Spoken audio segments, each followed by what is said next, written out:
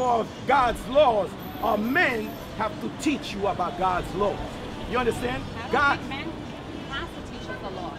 The Bible is already written. The Bible is the instruction for us. You know what I want next?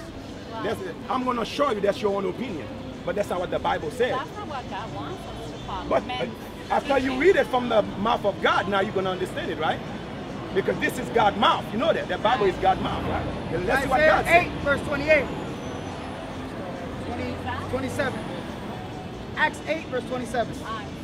And he rose and went, and behold, a man of Ethiopia, an eunuch of great authority under Candace, the queen of Ethiopians, who had charge over all her treasure, and had come to Jerusalem for to worship, was returning and sitting in his chariot, read Isaiah the prophet. Okay, the man coming from... That was Paul.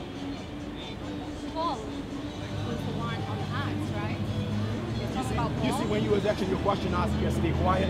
I want to understand it. When I'm bringing the answers, you interrupted me. That's showing you what. You understand? You see what I'm saying to you? Because in a classroom, right? We listen to the teachers, right? Then we ask questions later. Am I right? Then why, when it's time to dealing with God's words, a woman is over succeed the laws of God? So that means something wrong with your. You understand? Isaiah. You saying that no man have to tell you God's laws, right? That's what your opinion tell you, your thought tell you. But we're here to prove that all thoughts go against God's law. You understand? That's what you say, right? But now we have to prove to you that a man must teach you the laws, statutes, and commandments. You understand? Okay, go ahead. That's why we're proving now. Go ahead. Then the Spirit said unto Philip, go near and join thyself to this chariot. And Philip ran thither to him and heard him read the prophet Isaiah. The man is reading the prophet Isaiah, right? So let's see if we have understanding of just what he read. Go ahead.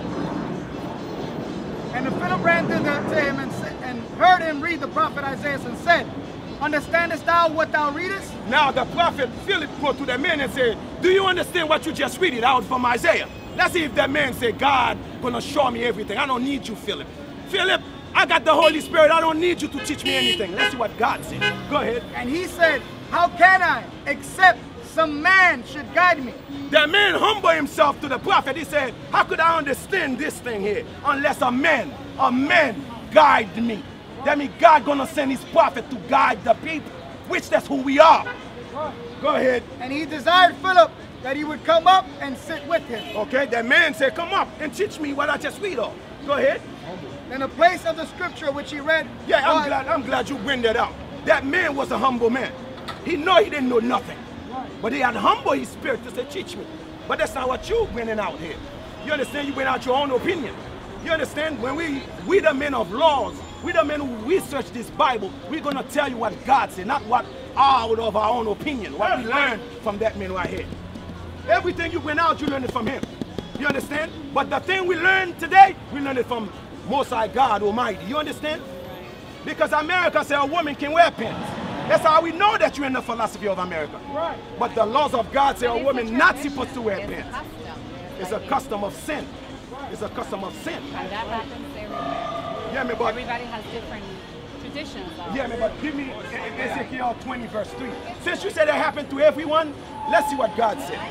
Should we stay in that sin, wait for the coming of Christ, or should we turn away from our wickedness and change wearing dressing skirts like God commanded you to wear? Or are you going to say it's a custom, Lord? Let's see what God say on that. Ezekiel 20 verse 33. As I live, say, 20 and 3. Son of man, speak unto the elders of Israel and say unto them, thus saith the Lord God, are ye come to inquire of me? Because that's what you come to do to us. You come to inquire of God, right? Because you want to know if Korea is the next Christ. Is Korea gonna, they say there is a Christ over there. It's a new, you just want to know what's going on here, right? You come to inquire of God, right? Let's see what God said. As I live, saith the Lord God, I will not be inquired of by you. God said you will not be required by you. Go ahead. Wilt thou judge them, son of man? I thought that man cannot judge. But God tell Ezekiel, you judge them. That's what God says to Ezekiel, right? You judge the people, Ezekiel. Go ahead. Son of man, wilt thou judge them? Cause them to know the abominations of their fathers. cause them to know their abominations of the fathers. Pence is abomination of your tradition you learn from who? The white man. So we're here to show you your transgressions against God's laws. That's our job, right? So we here, read it again, slow as you can understand. Wilt thou judge them, son of man? You see, would you judge them? Meaning that we don't come to condemn you, sister. We tell you judging is just change your ways. Before you condemn, before Christ comes, destroy all human race, we don't keep God's commandment. You understand? That's our job. Go ahead. Wilt thou judge them? Cause them to know the abominations of their fathers. The judgment he wants Ezekiel to judge the people is to let the people know they're breaking my laws. The abomination. You remember the words is there? The abomination, right? Now let's check the Deuteronomy 22 and 5. Let's see if the same word is there when a woman wearing pants. Remember that we're here to show you your abomination, right? Let's see that what God said. Go ahead. Deuteronomy 22 verse 5. The woman shall not wear that which pertaineth unto a man. A woman not supposed to wear that pertaining to a man. Deuteronomy 22 and 5. Go ahead. Neither shall a man put on a woman's garment. Okay, neither shall a man dress like a woman. You understand? But you yourself, Sister America, say you can wear that pants. I make woman pants. But pants is pants, sister. The name pants is pants. There is no such a thing as woman pants. You understand what I'm saying, sister? Yeah, to show you that man been doing his job. Huh? Say that again. When I came to America, I started wearing pants. I You see that? always wore dress before. Listen to what the sister said. When you come in your country, you used to wear dress and skirts. When you come to America, now the dress code changed, right? Why the dress code changed in America? America is a place of sin, sister, where all people who inherit, who want to do their own thing, they come here in this country. To entertain sin, if you want to know everything about yourself, what you made of in your heart, come in America. America won't pull out these demons on you. You understand? This is your church? Yes, that's the church here. What Sister, race I'm glad you? you're here. Come on, sister, we're not going to bite. We are here for you, like your sister here. What race you mean? No. Let me bring this out in hot talk. Go ahead. For all that do so are an abomination. You see that? You see the same word is there? All that wear pants are what? All that do so are abomination unto the Lord thy God. That's our job to show you, sister, no longer wearing the pants and you're repentant to Christ. Because all this philosophy is given by the men of sin, which is you just testified it. You learn it from who? The white man. Just say it straight. The white man. Because in your own country, women doesn't dress like that. You understand? But in America, now look at our sister. They're thinking that being beautiful, they can dress like a prerogative like that. But the Bible said that dress code you'll have on is like the same thing as either a prostitute or lesbian or a calling girl. You understand? That's what the dress code is for. But since you don't know that, our job is to reveal to you what God said. Wearing pants is what? In what? An abomination unto the Lord thy God. What was the job of the prophet to do? Go back to the prophet now.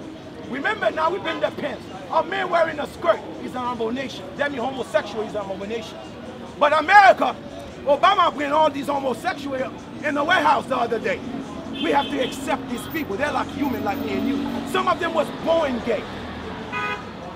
There is no man and no woman born gay. That's the failure of a mother and a father. That's all it is, a failure of a mother and a father who's supposed to watch their kids growing up. But they were so busy in the club, they were so busy in themselves, they let their kids catch these demons. You understand? That was your job. You have failed. Go ahead. Wilt thou judge them, son of man? You see that? Will we judge them? Not the judgment that we will come kill you, but we will judge you and say, sister, that's against God's law. Same thing when you go in a law, in the Esau court law. When you go in front of the white man, what did he tell you? For what you did, I'm going to judge you for it. That's not what he said? But when God's judgment is to warn you, because the true judgment is coming where you're going to be put to death for wearing pants. Our job right now is to warn you. Say, sister, turn back your ways. That's the Bible Yes, sister. that everybody got. Yeah, everybody got. Yes. Yes, sister. I want Because, to read the part of the pants. yes. I know, but You got a pen? No, you got the information? Yeah, I mean, talk to that brother right here. He's going to give you all the information. Good. Sister, come close. that Deuteronomy 22 verse 5 say a woman wearing pants is filth, is in abominations, right? Our job is to show you your sin, change your way of life. You understand? Because everything we learn in this society is sin. We have not known God. You understand that, sister? I'm going to agree with you. Yeah, we have not known God. Because you remember, hold on to this. I want you to go listen to what I'm telling you, what I'm asking. Sister, your beauty come is not because dress like, excuse my language, because that's what the dress code is.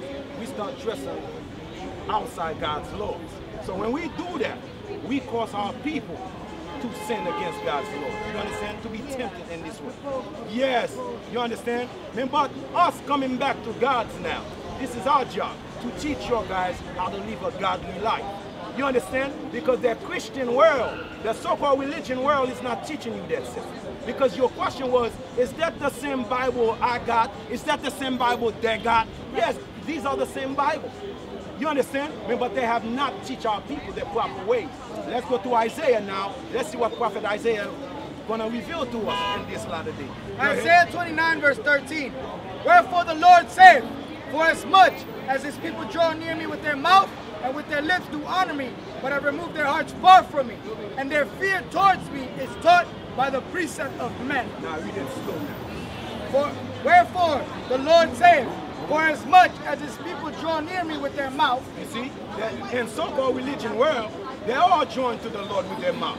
You will think a Christian is of God, because they're winning a good game, right? Go ahead. And with their lips do honor me. Yeah, they clap their hands, dance. You would think they honor God, right? But this is what God said. But have removed their hearts far from me. Their mind is far away from the Lord. Because in a Christian church right now, you see people dressed just like that. You've been there, you see that people like that. Why? Because their mind is not of God's mind. It's of this man. Remember in slavery, we didn't know how to read or write. So who teach us religion? Say it loud, sister. Don't be afraid. Huh? Your family learned it from who? But who was the original man who teach your family that? The European man. The Spaniard teach your families that, right? So we have learned the gospel of God from another people that was not of God. First of all, why would he teach you about God when he's not of God? You understand? So you was under captivity under a man that was not made of God, or even to follow the philosophies of God, even or keeping the laws of God. You understand? So now our job is to change. So, I don't understand why God is punishing me. Why? They took my son. Give me Isaiah 58:1. Yeah. They said he go get sodomite. I'm going to go now. The question is why God is punishing.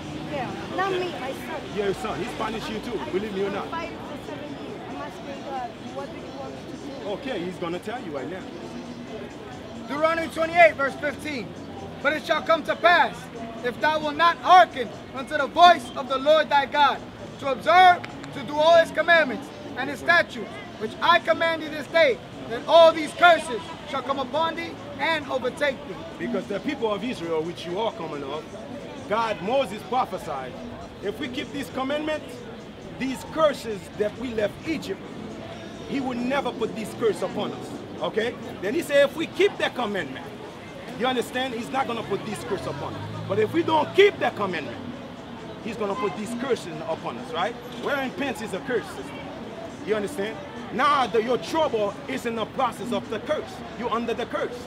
Because you don't want to keep God's commandment, but you want to ask God, why you do that to me? Why you attacking me? Why you do that to my son? Would there not be common sense to say, God, teach me your ways? Then you'll be able to teach your son God's way, so he don't go through what you're going through. But we don't want to keep no commandments, sister. Our question is, why are you doing that to me, Lord? You see what I'm saying to you? Because why are you in the mix up? Yes. If you don't fear God, why would you come to him and say, why you didn't do this, why you didn't that? After he told you he was going to do that to you, if you don't keep that commandment. They told me that it could be job of the devil. No. It's the job of God. Go ahead. The devil says. No. It's just world philosophy. But it's the job of God. What we just read, God put these curses upon us. Okay, go ahead. But it shall come to pass, if thou wilt not hearken unto the voice of the Lord thy God, to observe, to do all his commandments, and his statutes, which I command thee this day, then all these curses shall come upon thee and overtake thee. Well, see, all these curses going to come upon us and overtake us, right? Give me the madness one. Deuteronomy 28, verse 28. And the Lord shall smite thee with madness. You see, the Lord's going to smash us with madness. When you're looking at our society, there's not madness going on. A lot of madness going on. Look at our women. Their beauty is in outside appearance, wearing dress, all prerogative. That's what they think about beauty is. But that's how God thinks beauty is, right? Remember, like the brother that's been in the scripture, in Proverbs 28, verse, I think 13, 28 and 9. 28 and 9. Listen to what God said. Yeah, I'm going to answer your question. Just give me 1 second. Yeah. 1 second. Let me just answer. Proverbs 28, verse 9. He that turneth away his ear from hearing the law, even his prayer shall be abomination. You see? You're supposed to know the law. For your prayer, for your prayer not to be an abomination, you're supposed to keep God's law. But if you're not keeping God's laws, your prayer is what? An abomination. You see what I'm saying to you? So your thing now should ask us. Give me Matthew, I think 19 and 16 hours, right? You know, yeah. Your question to us should be this. I'm going to show you. Matthew 19, verse 16. And behold, one came and said unto him, Good master, what good thing shall I do that I may have eternal life? This is a young man come to Christ. What's good things that I must do, Christ? Because I've been living a sinful life. What do I need to have eternal life? Keep the commandments. Sister, you're going to go through things in this life because you're not a commandment keeper. You understand? We're going to go through, we might go through the same thing you're going through. Remember, we got hope in our side. We got God in our side. But you don't have God in your side. That's why your prayer is not rich to God, because you're not worship God. You have not been submission into the law, statutes, and commandments, because nobody been teaching you that. Your time is now, sister, where you have meet God. God is asking you to repent, change back your ways. Are you willing to do that? Not only for your son, for your soul too, sister. So what you gonna do? You're gonna try the best you can. Give me David and Psalm 30. What is that? 32. You saying that you're gonna try the best you can, right? Don't leave yet, sister. I'm going to answer your question. Just be patient. You saying that? Yeah, because the world has done you dirty, sister. They have done all of us dirty. They tell us that Satan is doing all the evil on this earth. But God said He's the one who created good and evil. You understand? Go ahead. Deuteronomy, Psalms 32, verse 5. I acknowledge my sin unto thee. You see, David saying that we coming into Christ, we have to acknowledge our sin. Some of us don't acknowledge our sin. How could you know, how could you acknowledge your sin when you don't know what sin is?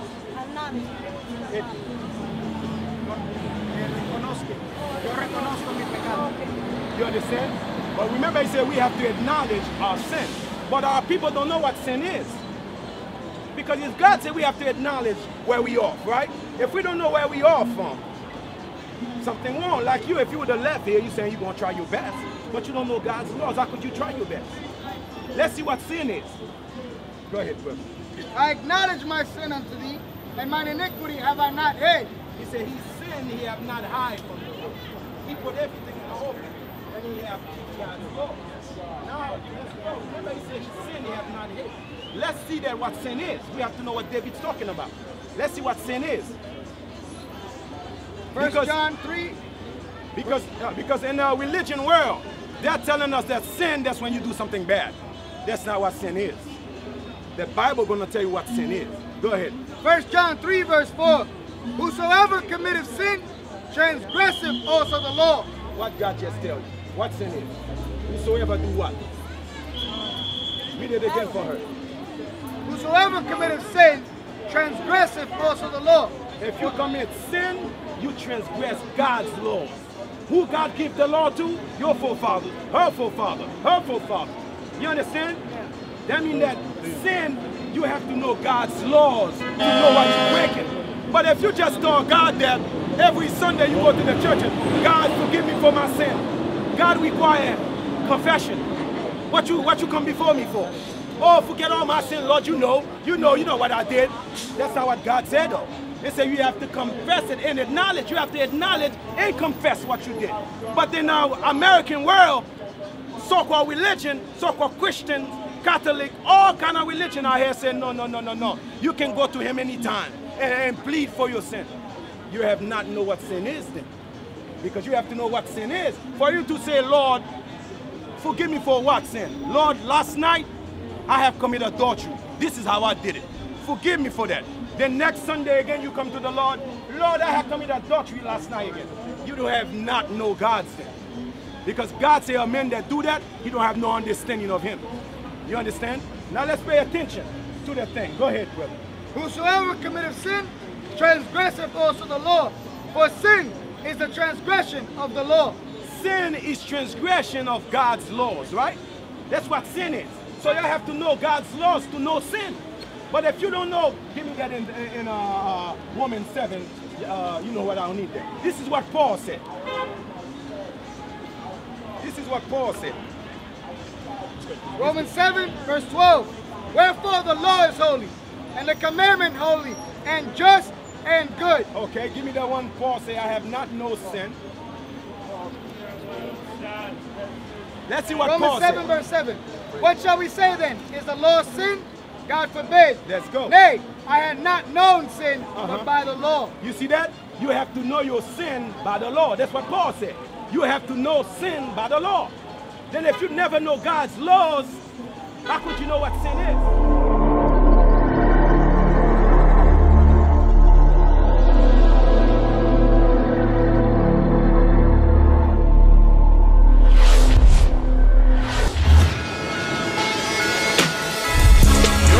Job is bigger than what you imagine, because the disciples of Christ understood this truth is more than just about reading the scriptures. This truth is about action. This truth is about doing. And this is what the disciples showed us. Your job, brothers, black man, is to look out after your brothers and sisters that have need. If they have need, you as a leader is to fulfill the need. If they have no food, what is reading a scripture to them going to do? If they have no clothes to wear, what is reading a scripture going to do for them? Nothing. Let's get that in James now. James told you about you faith-only brothers. What the elder read in Acts was there was a system in place. Okay, people are going to come to us after we've read them the scriptures. Let's put something in place so when they come to us, we can help them. This truth is about building the nation of Israel. They're going to come in sick. They're going to come in naked. They're going to come in hungry. It's not just read a verse. That's a part of it. I'm not knocking. That's the main thing. But behind that, we have to do those things necessary for them to survive.